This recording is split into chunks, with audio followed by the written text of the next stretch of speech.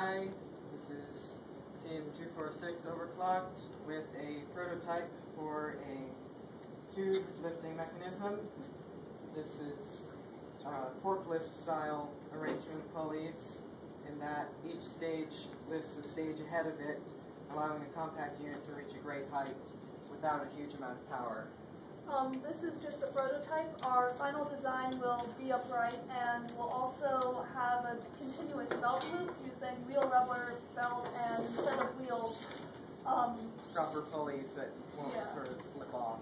But this can sort of give a demonstration of how the final unit can operate. It's a little bit slow because the wheels aren't the best. As the motor pulls the belt, the different stages extend to their full heights.